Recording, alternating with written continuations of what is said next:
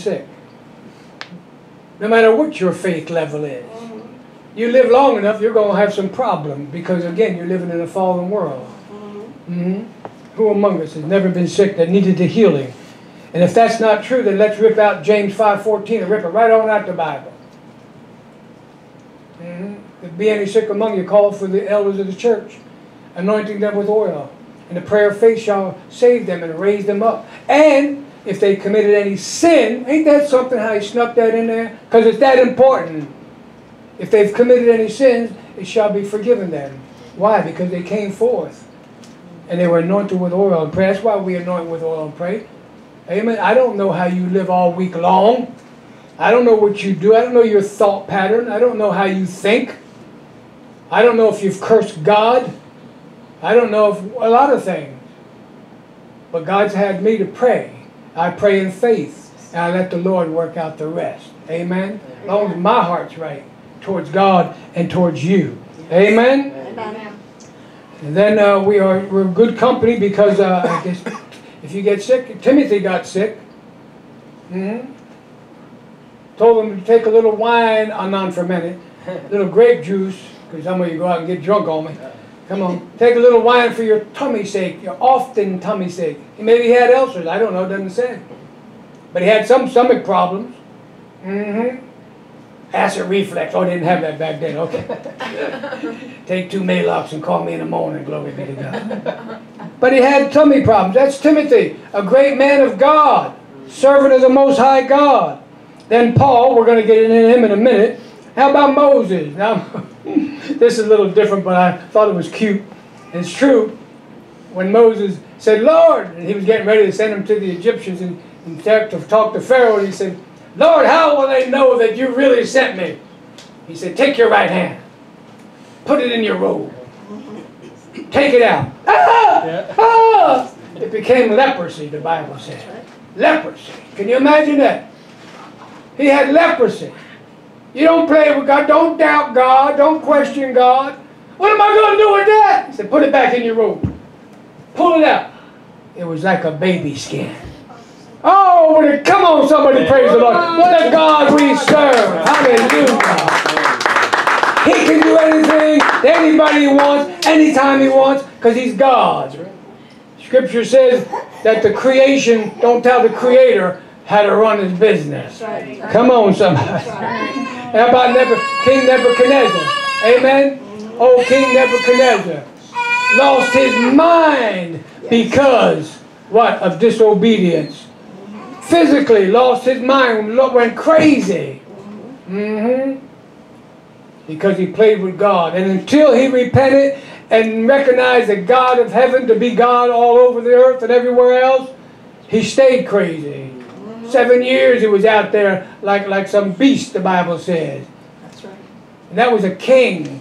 But pride, remember I said pride? Went out on his balcony one night and said, look at all this that my hands have done. He was one of the richest, most powerful kings in all the world at that time. God gave him that power, even though he was a heathen. God gave him that power even to punish his own people, the Israelites, because they turned their back on God. Be careful. Be careful. Yeah, so we see he lost his mind. Now, listen to this one. Luke. That's New Testament. Luke chapter 13, verse 16. Remember there it talks about the woman that Satan had bound for 18 years. That's a long time. We don't like to be afflicted for 18 seconds. 18 long years. Satan had her bound. Sickness, disease. And Jesus said, she's a daughter of Abraham. One of theirs. Don't she deserve to be set free? And he set her free from her bondage. God's timing. If you're willing to hang in there and wait on God, you'll receive your miracle. Say, I got to wait 18 years? I hope not. But I don't care how long I got to wait. I'm waiting on Him. And He's always on time. He's never early and He's never... Jesus, I don't know. You folks, I don't know. I thought you were Pentecostals. My Lord, my Lord. Hallelujah. Glory to God. So does the innocent got to suffer? We talked about that in the beginning. Does the innocent have to suffer with the unrighteous? Does that seem fair? All these people that just got murdered in Walmart in Texas and Ohio, that innocent people minding their business, just getting things, groceries and clothes, whatever. Does it seem fair? Is life fair? Mm-hmm. Luke chapter 13 kind of answers that a little bit, verses 4 and 5. Talks there about a tower that fell on 18 souls. Jesus, listen, Jesus said, were they more sinners than any other man in Jerusalem? Those 18 souls. Did they deserve that? He said, no, I tell you the truth. Except ye repent, ye shall all likewise perish. So the point of that is, sometimes the innocent get afflicted. Really, is anybody innocent when you think about it? Mm-hmm. So let me put it another way. Even Christians get afflicted and get attacked. We know that. But the point is here, the next verse, with verse 5, where he says, he didn't focus on the 18 souls that the tower fell on, killed them all. Some righteous, some unrighteous. The point is, he said, except ye repent, you will likewise perish. Just like that, you will perish. So the point is, repent. Always make sure you're right with God, so when the tower falls, you're ready. That's right. Amen. Because it's going to fall sooner or later. That's right. On all of us. Yes. A lot of preachers won't tell you that. That's not real positive. We're all going to die. That's right. You just better die in faith. Amen? Amen. I deal with people all the time. They never expected to lose their loved one. Other than a long-suffering disease or something, we know it's coming. But when it happens suddenly in an accident and all that, that's why we got to be ready. I'm telling you, you just don't want to miss out on God. You can't play with the Lord. You got to be ready and stay ready. Amen? Amen. And sometimes we just have to pray and trust God, amen, for His timing. Amen. It's true that Jesus, listen, Jesus can really calm the storms. We know that. We heard it, we see it in the Bible. Jesus can calm the storms. He probably calmed a lot of them in your life. But He can also cause a storm. All the things I just mentioned. God will do anything He has to get your attention. Yes. Sickness, He'll allow it. We see it. Disease, afflictions. Yes. To the greatest, to the least.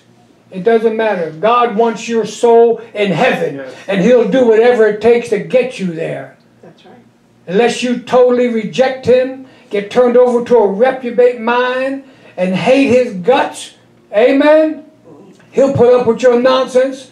Amen. He'll love you to the end. But He'll cause the storms in your life to come and exist so that you'll repent and cling on to Jesus. Amen. And when you get to heaven, you say, thank you, Lord, for the storms in my life that brought me back and put me in my right mind. Because I was running. Amen. Come on. I was running. You can't outrun God. Amen? Amen. John chapter 9, verse 2. And His disciples asked Him, saying, Master, who sinned? Because the man was blind and diseased. And He said, who sinned? They didn't know. They asked Him, Master, who sinned? This man or his parents, that he should be born blind? That's a serious sickness, a disease, to be blind. Be led around, oh, everybody do.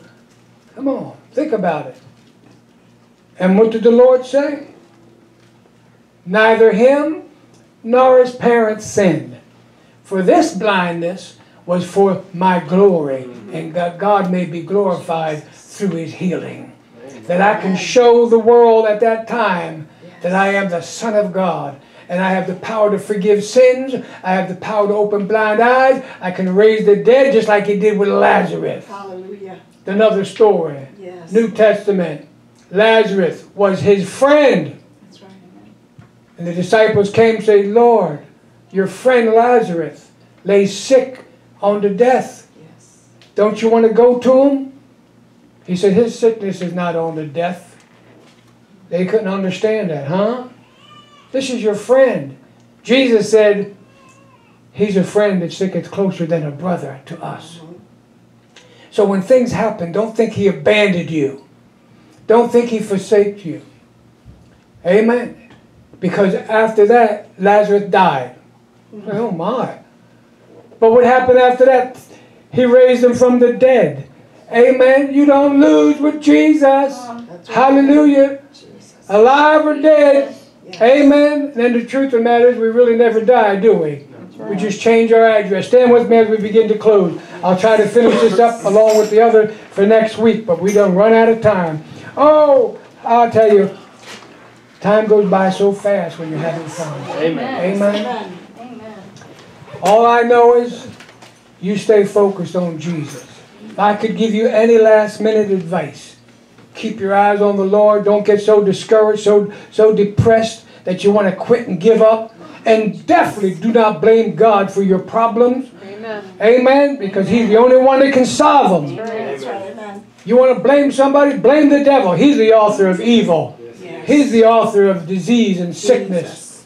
He's the author of temptation and a sick and broken world. Blame him. Rebuke him. Amen. Not the Lord. He's on your side. Amen. But are you on his side? Amen. While your heads are bowed, last question. How many here or how many watching by way of internet, maybe you don't know the Lord as your personal Savior. Maybe you've learned something today, but you didn't understand the principles, how God operates. Now you do, and you need to trust Him as your Lord and Savior. And if you would like to, I want you to follow us in this prayer. Let's pray it together, church. Say, Heavenly Father, in the name of Jesus I come.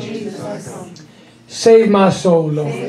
I repent of my sins, lest I should perish. The Lord, I want you to be my Savior, the Lord of my life. Lord, I love you. I trust you. Give my life and soul to you. Do what you will. In Jesus' name, amen. Amen. Come on, give Him some praise. Hallelujah. Amen. If you can, stay and have some fellowship and